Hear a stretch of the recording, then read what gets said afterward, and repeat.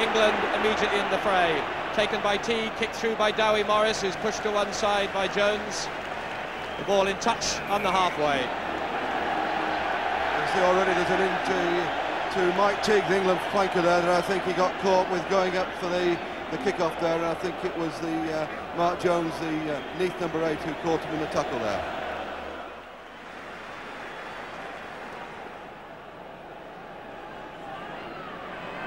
Untidy, down goes Bryant, England pile in, but not over.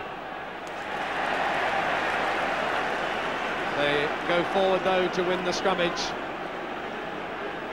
Dangerous position here for Wales to defend, because they've got a lot of options here, because they've got the scrum half, they've got a wide blind side, and they've got Rory Underwood in the bottom of the picture here.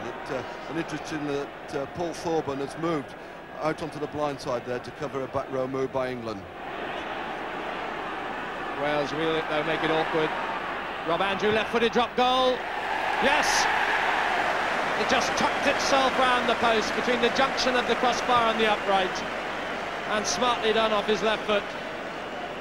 So England recapture the lead.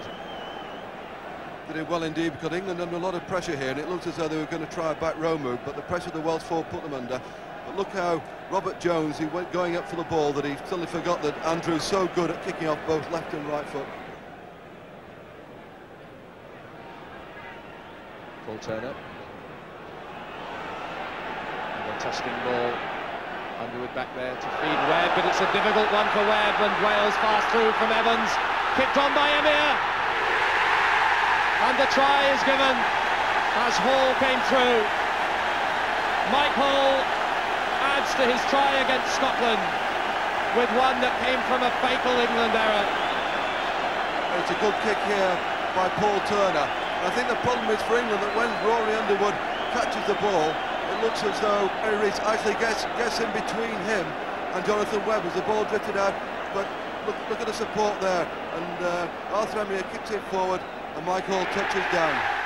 This was a really bad defensive error. The pass from Underwood was impossible really for Webb to take in these conditions. Emir was the man through to Hound, and there was Mike. Well, it wasn't the cleanest of touchdowns.